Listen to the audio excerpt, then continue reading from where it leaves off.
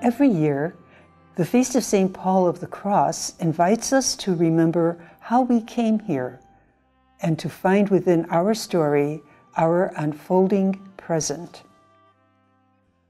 We have always shared in Paul's tension between being drawn to the mountain and being invited out to the sea, the balance of contemplation of the Passion and companionship with the crucified.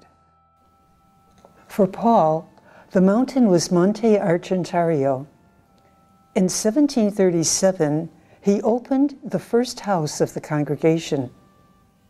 In 1741, Pope Benedict XIV approved the rule with a rescript, and again in 1746 with a pontifical brief. In 1769, Clement XIV, who had a great affection for Paul, endorsed the Institute. Finally, in the 1775 papal bull, Pope Clement XIV affirmed Paul of the Cross's dream of gathering companions who, in the words of the bull, are, quote, committed to the preaching of the Passion of Christ by the example of a contemplative life, proclamation of the word of salvation in missions, retreats, and in other manners comfortable to the rule.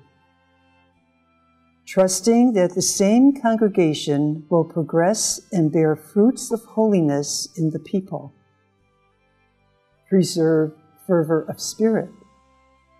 Imprint in the minds of all the memory of the Passion of our Lord Jesus Christ. We confirm this pious congregation and its rule. End quote. In a letter to Father Erasmus Tuccinardi, Paul of the Cross wrote, "The ship is at sea without sails and without oars, but it is steered by the great pilot, who will absolutely bring it into port safely.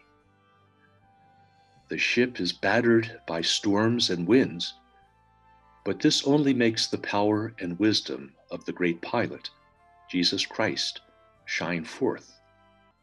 May Jesus Christ live forever, for he gives us the strength to suffer every hardship for love of him."